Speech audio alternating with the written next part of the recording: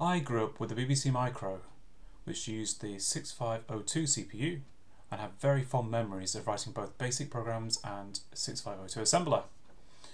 So, when I discovered a Benita's 6502 computer built on breadboards, thanks to the infallible YouTube algorithm, I watched from afar thinking, oh, that's cute. Recently though, I found Adrian Kolbecker's video series, which he's still working on, and that was that. I had to have a go myself. I'm not going to document my build of his system, as there's only so much breadboard wiring that a person should be made to watch. Instead, I want to describe a parallel project along with my design steps. That particular project, video output. Benita has already designed what he called the worst graphics card ever. It's a nice introduction to the problem, so please go watch that. It's possible to build an 8-bit micro that has the same feature set as the favourites, such as the BC Micro, ZX Spectrum, 664 and so on, up to a point. The 6502 and its derivative, the 65C816, are still made today, as is the Z80. You can still buy EEPROMs, and they are as slow today as they were back in the day. You can still get SRAM in 32K chips. The main issue is the custom chips they use for video output. The micro manufacturers might have used some common chips such as the Motorola 6845, but these were just part of the circuit, which inevitably used some custom logic. There were degrees of that, such as the Ferranti ULA for Acorn or the VIC-2 for the C64, but still getting something like that new these days is impossible. For some, the answer is FPGA. I fully respect that decision, but for me, that goes against the spirit of the retro build. It's possible to glue things together with 74 series chips, just about, but it'll become unwieldy, no offence to Ben's design. Therefore, I settled on programmable logic chips. Atmel still make chips which are compatible with the discontinued GAL series from Lattice. I won't go into any detail here, as there are better descriptions online, and I'll cover the details in a later video, assuming I remember to. This, I think, is a good compromise. I'm clearly using tools and techniques not available to the designers in the 80s, though the implementation is not worlds away. Enough of that. 80s micros generally outputted either some form of composite signal or TV modulated signal. These days, apart from perhaps the unloved analog aerial input to your TV, this is now gone. So today we have 4 options: VGA, DVI, HDMI and DisplayPort. DisplayPort can be dismissed very easily. It is a packet-driven protocol that runs in the gigahertz range. DVI is in theory plausible, as it is quite similar to VGA in that it has 3 separate channels and pixels are pumped synchronously. However, it's still more complicated.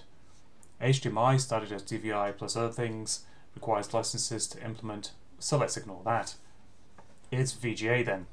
Fortunately, it's still supported as a fallback on monitors and TVs, and crucially, the base resolution of 640 by 480 is achievable, sort of, using breadboard logic. I'll spare you the description of how VGA transmits the data and how a CRT works. Instead, let's look at the visual representation of a frame. The output is blank for 10 lines, 2 lines of vertical sync where the VSync pin is pulled low, 33 further blank lines, and finally 480 lines of content. This gives a total of 525 lines. For each horizontal line, likewise, there are blank 16 pixels, 96 for horizontal sync, where the H-sync pin is pulled low, 48 further blank pixels, and the 640 pixels of content. This gives a total of 800 pixels in a line at a pixel frequency of 25.175 MHz. 800 pixels per line gives a horizontal frequency of about 31.5 kHz and a screen refresh rate of 59.94 Hz, which everyone calls 60 Hz because reasons. Running at a clock of just over 25 MHz is a bit ambitious for a circuit that spans over multiple breadboards, so I'm going to be halving the frequency using a flip-flop to 12.5 MHz. That gives a horizontal resolution of 320 pixels, which was pretty common in the 80s and even early 90s for games. Because VGA uses analog signals, keeping the same RGB values for two 25 MHz clock cycles just gives 2 pixels of the same colour. As you can see from this table, running at half the clock rate gives a total of 400 pixels, of which 320 are visible. The timings for the various portions will be useful later. The vertical resolution could do with reducing too, mainly for memory usage reasons.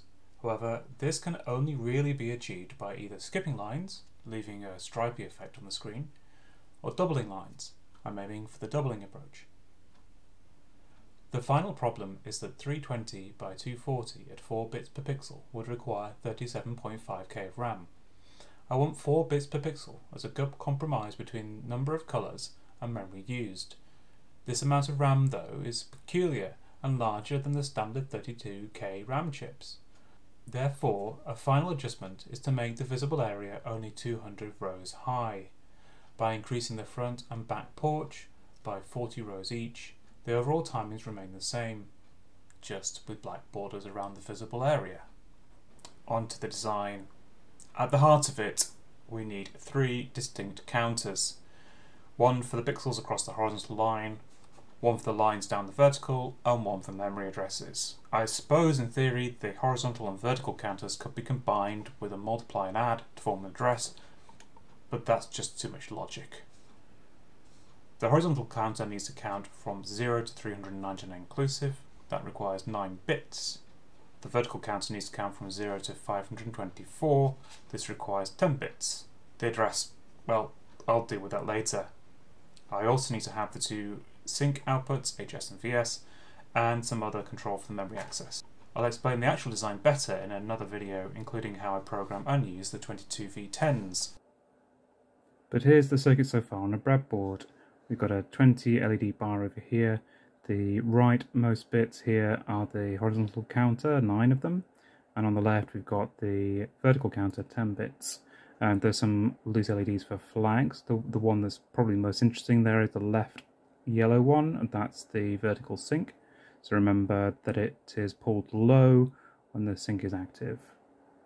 So I've connected to the clock module from Adrian's design. Thank you, Adrian. And I'm just going to start running with the slow clock, and you'll be able to see the horizontal counter counting up. And then if I speed it up a little bit, you'll see that it counts up to 399, and then you'll see the vertical counter begin to count as well. And